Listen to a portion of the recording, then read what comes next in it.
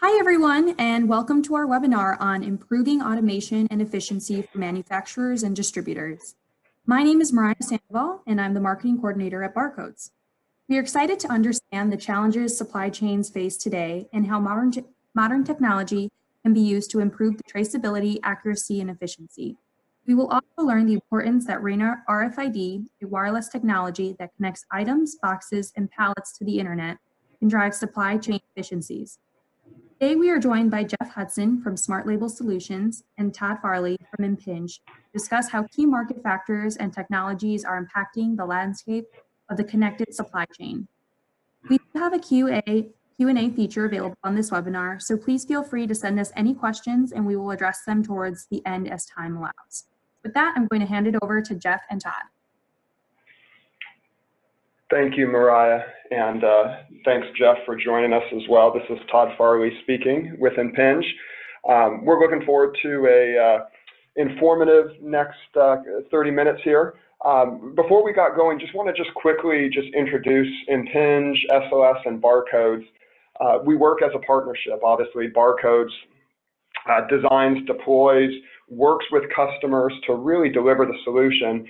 And then Impinj and SOS together put together the solution that Barcodes then takes to the market. And so we'll talk a little bit more about Impinj and SOS, and more importantly, we'll spend most of our time talking about what challenges that we can solve or help you solve within your operations. But as we think about the team of Impinj, SOS, and Barcodes, we really partner together to make sure that we help solve some of the most critical challenges that customers have. If we go a little bit deeper on who Impinj is, what Impinj does, we give a digital identity to everyday items. And the way we do that is through ultra high frequency passive RFID. And so at Impinj, we make the semiconductors that go into tags that can go on to items within the supply chain to give them a digital identity. And then we make the connectivity layer that actually reads those items as they pass through thresholds or they pass through different spots where you want to be able to identify items, you want to be able to locate items, you want to be able to authenticate items, and ultimately you want to know where they are and where they're going. So at Impinj, that's really what we do, and I'm going to pass it to Jeff Hudson and let him quickly introduce SOS before we get into the meat of the topic. Hello, everyone, and thank you, Todd. Again, this is Jeff Hudson. I'm the president of SLS. Quick overview on our company. We were founded back in 2005 and fully focused on RAIN RFID. And our initial focus, of course, being helping customers comply with what Walmart and the Department of Defense wanted to do back in those days. We're headquartered in Howell, Michigan. That's where our manufacturing facilities are. We also have West Coast operations in Portland, Oregon, with testing labs and sales offices there as well. And over the last 15 years, the big difference is the technology has, of course, improved greatly.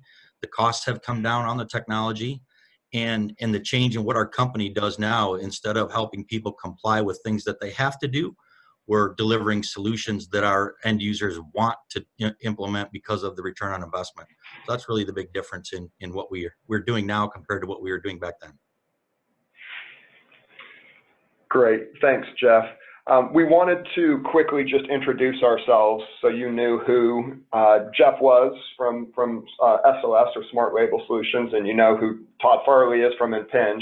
But really where we wanted to spend the bulk of our time today is really talking about what we're consistently hearing from customers about challenges that they're faced with.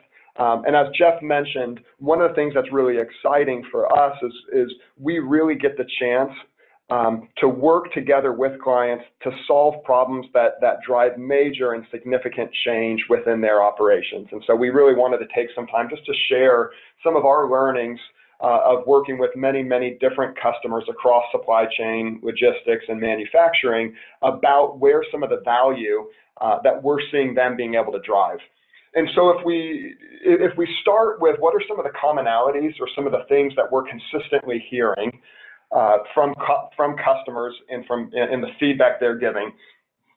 All of you work in environments that are rather complex, right? And you realize you've got to take goods and you've got to get them from raw material into a supplier, then into manufacturing, and then ultimately putting it out into distribution hubs so you can then get it out to your network of retailers or shipping directly to customers. And that process of trying to make sure that you have the right items at the right time to the right spot can be really, really challenging. And the thing that we consistently hear from customers is the first thing that they want is they want traceability. They want to understand where that item is, in what condition, right, at what spot, at what time, because if I understand where that is, that can have a material impact on how I'm going to my manufacturing schedule, or it can have a material impact on my overall sales, because if I don't have the right items in the right spot at the right time, that can significantly impact my ability to get product into the hands of the consumer.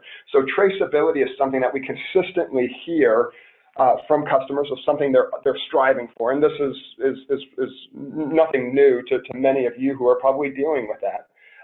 At the same time, traceability is only valuable if it's accurate. And so what we've found is customers of ours spend tremendous amounts of time crafting processes to ensure that they achieve traceability and accuracy. And they create processes where you start double handling or potentially triple handling goods throughout that supply chain in order to deliver on traceability and accuracy, because it's that important. The challenge that we see with that is in this ever competitive world where worker wages are rising, where labor is really hard to get, because you've created all these incremental processes and you've created multiple touch points to ensure traceability and accuracy, we found that there's a really negative impact to efficiency and productivity.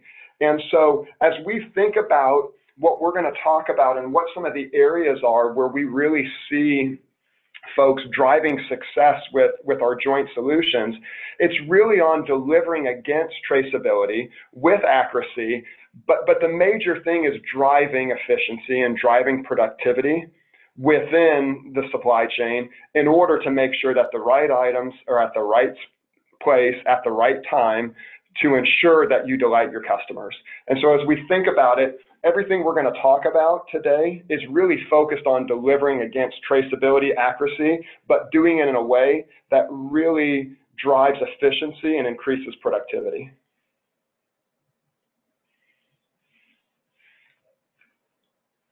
So again, to build on what Todd was talking about there and really focusing in on some of the key spots in that supply chain where we've been able to take RAIN RFID and make a great impact on traceability, accuracy, and efficiency, is these 3 points that we'll build on in the next slides as well. But transition management, where material is moving, inventory management, where you need to either cycle count or understand what items are where, and then shipment verification. So as things are leaving a dock door, for instance, how do we verify that the right stuff is on the right truck going to the right endpoint?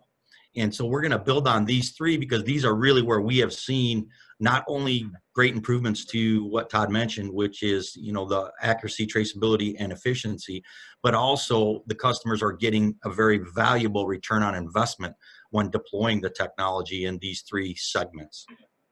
And we'll build on those individually. And one of the rule of thumb that I want to throw out to everybody on this too, because if not all of you are already using barcode-based systems. And the real rule of thumb that we like to throw out is, again, barcodes work. But if the pain point in the processes that Todd talked about, the pain point is the data accuracy, efficiency, or traceability is missed based on the human intervention, because in a lot of those cases, you're forcing a user to pick up a barcode scanner and pull the trigger and scan something. If that gets forgotten, that's a pain point in those processes. RFID's value is really taking out that human intervention, and that's, again, what helps with the efficiency and gaining the accuracy and traceability. So in transition management, again, you're looking at a picture on your screen now where you're seeing RFID-enabled tunnels on a manufacturing line where product is being boxed and then sent out to shipping. That's one of those transition spots. But you can think of the things that we have listed there. You have cross-dock efficiencies. You know, if you're bringing products on an inbound and moving that product over to an outbound door, managing that transition from one side to the other can be done without human intervention. Work in process. You know, as raw materials are moved into a finished good, and that finished good needs to be moved into a finished good inventory, that can happen again automatically without human intervention. And then that data being, of course, accurate because we're not missing any of those read points. And one of the other things based on the picture that you're looking at is one of the big advantages of this technology over barcode is the box that you're seeing go through that tunnel in the picture. We have the ability to read everything that's inside that box without line of sight, which you would require with barcode. So that's one of the big differences in these type of transition processes that RFID can and really have a big payoff. In inventory management, again, Todd spoke to this. This is one of those processes that every company deals with, is how do I accurately manage my inventory and how do I know what, where, and when. I'm going to speak just today a little bit on the picture again that's on this screen. So there are those type items in every company where you have a tool crib or you have a consumable item storage area where employees just come in and grab what they need to perform their everyday functions. In a lot of cases, it's difficult for companies to manage because so many people are touching this type of inventory. So as you see, just a simple picture of a solution here that can manage that automatically for you without user input can help to greatly improve the accuracy, traceability, because you can actually Rain RFID enable a ID badge, so I can tell who went into this area, what product they grabbed, date and time that they grabbed that and left with it. It also allows me to get a very accurate snapshot on what the system knows is still sitting in that area that has not been taken out. And that will help me remotely create a replenishment type of order to replenish based on what moved without me even going in there and cycle counting. So those type of applications are readily available, whether that's tool tracking in a manufacturing environment or the picture that you see here where it's just consumables, your paper towels, soap, things that are used every day within most companies.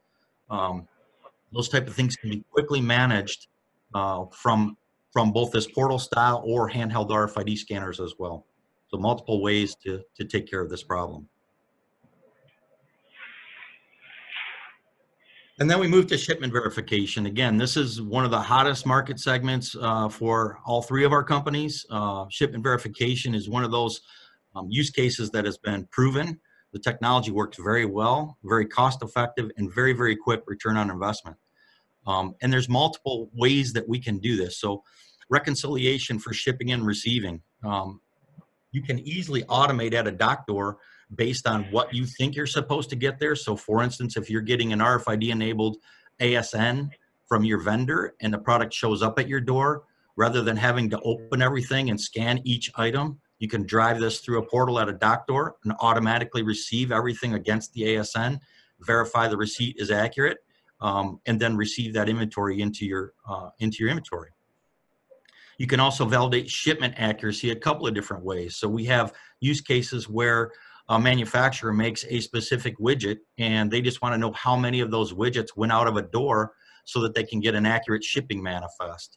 So that's very easy to do. You just start a shipment at a dock door like this with RFID enabled widgets, and as they go on the truck, you read all of those going on the truck, and when you're done, you hit a button and get an accurate manifest on everything that was loaded. We can also verify against variable items. So if you're a distribution center and you have all different widgets that need to go onto a truck for a specific order, you can ahead of time validate against data that is supposed to go on that trailer and also give immediate feedback to the fork truck operator that's loading that truck if he tries to load something onto that truck that doesn't belong. So there's some very neat ways to do that that are, again, very cost effective with very, very big return on investment. And then also assets. So there are things that people use in manufacturing process, returnable, call them RTIs, returnable transport items or returnable containers. And those items in most cases, in most organizations we go into before using RFID, were very difficult to manually track where those items went and if they got those actual items back from the customers that they sent them to. With RFID, we've been able to greatly increase the accuracy of tracking those assets. And because they're each then serialized, we can tell which ones went to which customers and which ones got returned and which ones didn't get returned, which helps organizations get visibility to where the losses are happening of their returnable assets. Very, very quick payback. We have lots of use cases that we can point you to where we have customers giving us what the return on investment was in that type of scenario. And then the last and probably one of the most important things too is this also gives us the ability to integrate into back-end systems and automate some of the processes inside your back-end systems that you have to do manually today. So for instance, when we talked about automated shipping manifests, we then have the ability when we're getting very high read rate percentages, very high accuracy of what goes into a trailer, we can automate the process of A, creating that shipping manifest, but B, we can automate the process into the back-end system to automatically create the invoice to your customer for what shipped out the door without any paperwork having to be transferred from the shipping department to the accounting department.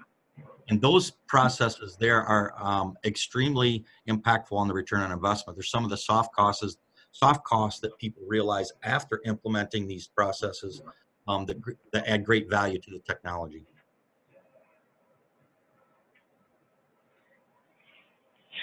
We have a few use cases that we want to just throw out there, and these are real world ones that we have that are referenceable sites that we can speak about. So I'm going to hit the first one and Todd will hit the next two. But the first one is a Fortune 500 wholesaler of goods that we implemented their complete supply chain and all their distribution centers. And keep in mind, this is a very large organization that was already very good at what they did. So as far as taking product that was a cross-dock scenario, they were receiving goods at the pallet level on their inbound doors, moving those pallets to a staging area, and then cross-docking them into a trailer that went out to their retail stores. So they've done this for lots of years, and they were already very good at it, and they were using barcode systems to do it before we deployed RFID.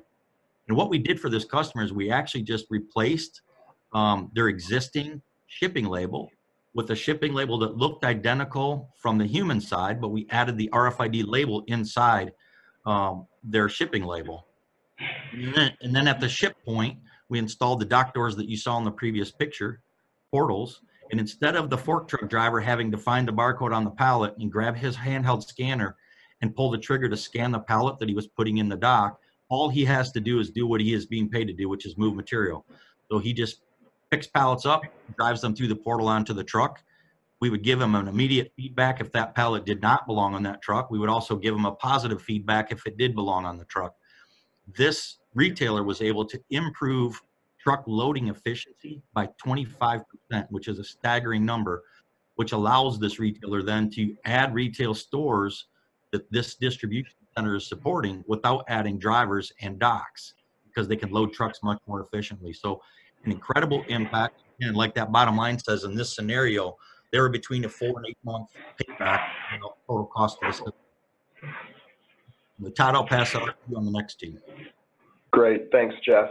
And as you've heard Jeff talk through both where the technology is used and then the example of the grocery wholesaler and what they're seeing, our hope is that what you're seeing is that we're giving a glimpse of where people are leveraging the technology to be able to drive real world returns. And it's really, again, as we mentioned earlier, it's really focused on that traceability, that accuracy, and then doing things in a more efficient manner. And as Jeff mentioned, RFID doesn't completely replace the barcode, but where we've seen a tremendous amount of success is using RFID to augment the barcode to specifically drive more efficiency and higher accuracy at certain specific spots, right? And those were the spots that Jeff mentioned in terms of that inventory, in terms of tracking goods, and in terms of shipment verification. So if we think about some of these other examples on this slide, I'll talk about the Fortune 500 automobile manufacturer. Much like the example that Jeff spoke about with the grocery wholesaler, they had processes in place, a very, very well-run organization. They had processes in place. The challenge is humans. You and I are the ones doing those processes. And by nature, there's things that we do to cause inaccuracies. I was talking to this client and they told me, if if people would just follow the process I set up, we would never have any issues. And therein lies the challenge, is the fact that you have people like myself doing those processes.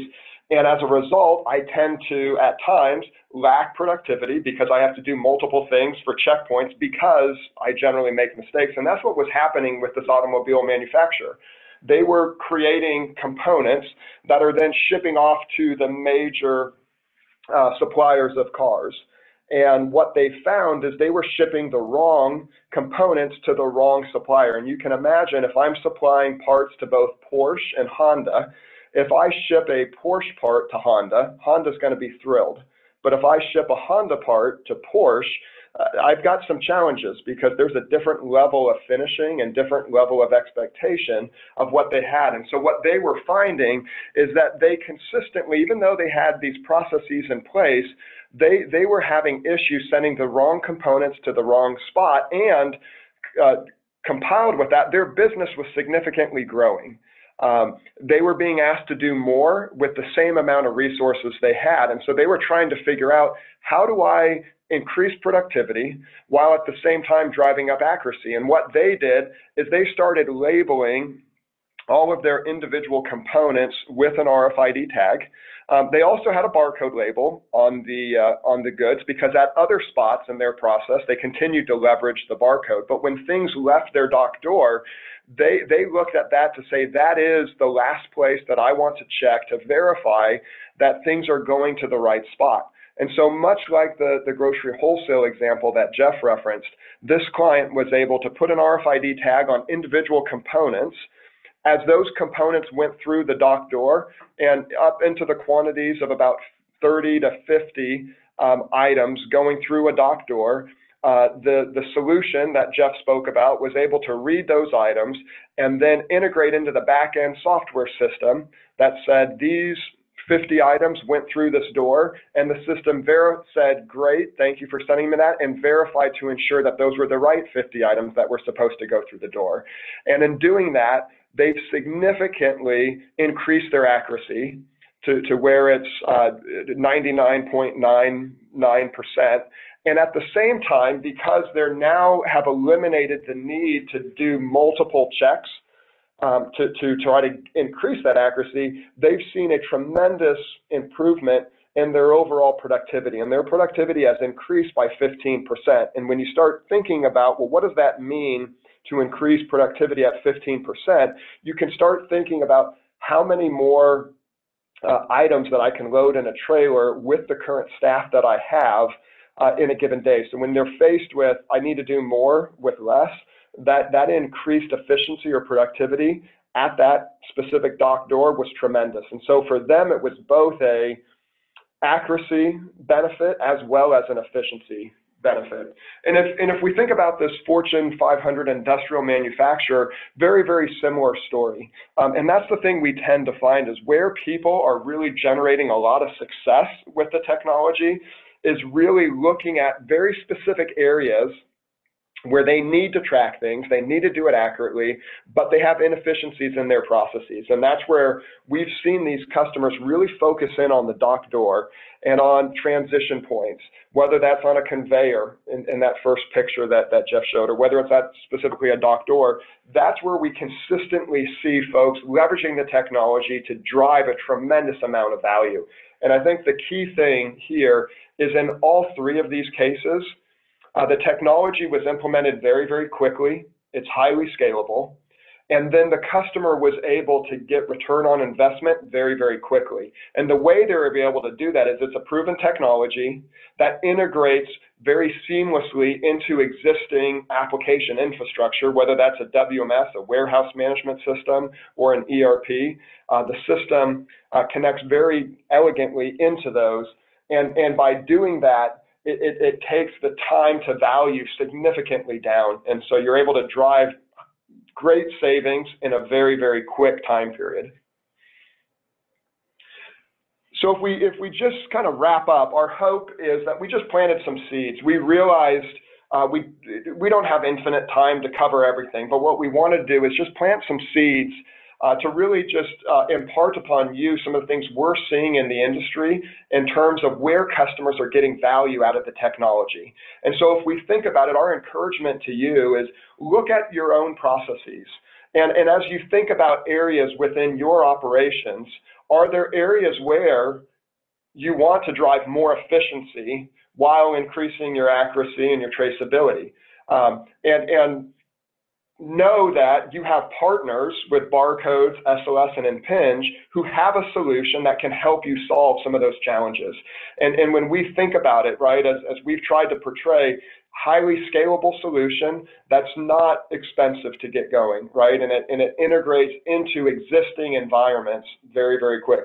Deployments are quick and repeatable.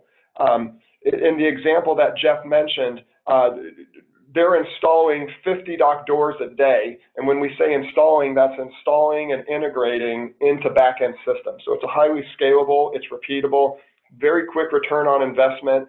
And then the other benefit that we're seeing, in addition to the real-world savings that folks are doing in terms of accuracy improvements and, more importantly, the efficiency improvements, what we're also seeing is that because you're able to collect lots and lots of data in an automated fashion, people are now being able to use that data to model and to say, when I want to do a Kaizen event, I no longer have to worry about or think about the opinions and let the opinions drive where we go. But now we can leverage opinions, but also have data in a really rich data source that's been collected in an automated fashion over time to model, to say, if we made this change, what would that do to our overall environment? And so when we think about it, it's really taking the technology, using it in areas that can drive value, and doing that very, very quickly. So our hope is we planted some seeds. And with that, Mariah, I'm going to hand it back to you, and appreciate your time and attention today. Awesome. Thank you, Jeff and Todd. I did see some questions come in. So my first question I have here is, how easy are these solutions to integrate into our existing WMS application? How much customization has to happen to the business applications? Todd, I'll take that one. So Great. Again, that's a great question. We deal with it, as all of you can imagine, on every solution that gets deployed. In most cases, we do have to get that data back into an existing back-end system. The nice thing is the technology has evolved to the point where if you take into account the picture that we had of the dock doors, those are actually installed as a true IoT type device. So it's a PoE drop to that. That PoE drop then, of course, is on the network, and we can do a couple of different things. One is simply send an MQTT message of the event to a broker that then can be consumed by multiple applications at the same time. Or we can directly do API calls and actually push the data right into a back-end system. And what we're finding is, another thing that's really evolved over the last 15 years that I spoke to at the beginning is back-end software applications are now, in most cases, supporting RFID as an input. So whether it's a 24-character number that we're just popping in, or in some cases, like the major wholesaler that I spoke about, we actually just mimicked the barcode scan that was already going on. So from the back-end system, we were pushing the data to that back-end system exactly like the barcode scanner was. So really there was no difference and no software integration piece involved in converting that process over to RFID. Awesome. Thanks, Jeff. Okay, I just got another question in. It says, when we talk about RFID-based monitoring systems, which kind of IoT server set can we use, which can integrate which MQTT or with RFID data reading? I think that question kind of bolted out. So MQTT is being widely used now. So again, the devices we showed you there support that. Impinj is supporting that, even with new product that's being released, where you can just directly from the device send MQTT messages in. And then whoever asked that question, if you're familiar with MQTT, once you get that to a broker, you can customize any subscriber that's listening to that topic, multiple subscribers on the same topic, to put that data in multiple places at the same time. So very scalable, very efficient, very low bandwidth use on your existing network as well. Okay, thank you, Jeff. Another question we have is, are you suggesting that RFID technology completely replaces the barcode in the supply chain? Yeah, so maybe I'll take, this is Todd, I'll take the first shot at that, and then Jeff, feel free to add on to it. I think we're hopefully, what we were trying to portray is that the simple answer to that question is no. We view the barcode and RFID as coexisting. And it's really looking at where does each technology make the most sense in order to deliver on traceability, accuracy, and efficiency. And so we view the two technologies as complementary, or as complementing each other. And where we really see RFID being used is where you want to automate processes that today you're trying to gain traceability and accuracy, but you're doing it in a very human, high human touch way. And in those areas, you can start automating those processes. Or in spots where, on that conveyor picture that Jeff showed, where I have a box of goods going through, the barcode, I could never look and scan every individual item in there without a human opening up that box and scanning. So I can now get tremendous amount of efficiencies, because without line of sight, I can read hundreds of items as they pass through. So we really see the two technologies working in combination with each other, and RFID really being used to add efficiencies, driving increased productivity while delivering traceability and accuracy. And we see the same thing with the barcode, but the barcode just requires a one-to-one, and it requires, in most instances, not all, but in most instances, some sort of human intervention. And so we really view them as complementary and really focused on different spots in a value stream map in an operation. Awesome, thanks, Todd. And we have time for one more question. How scalable is this solution? How many dock doors can you install in a day? I'll take that one, Todd. So yeah, in looking at the picture that we showed you there of the dock door type solution, I mean, we've installed, like Todd said, 50 doors a day is not unheard of. To give you a full scaled project, you know, a project that we just did for an end user that had 17 facilities across North America with a total of about 1,700 dock doors. A lot of the time there was spent making sure that each facility was ready and that the Ethernet drops were ready, but those were all fully deployed in about 8 months. So a complete solution done like that in 8 months of 1,700 dock doors. So very, very scalable, and we can deploy them very quickly on each site. Awesome, thank you, Jeff. We are out of time. Again, I want to thank both Jeff and Todd.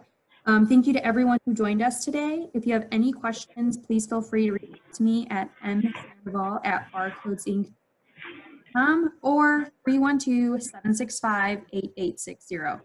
Thank you.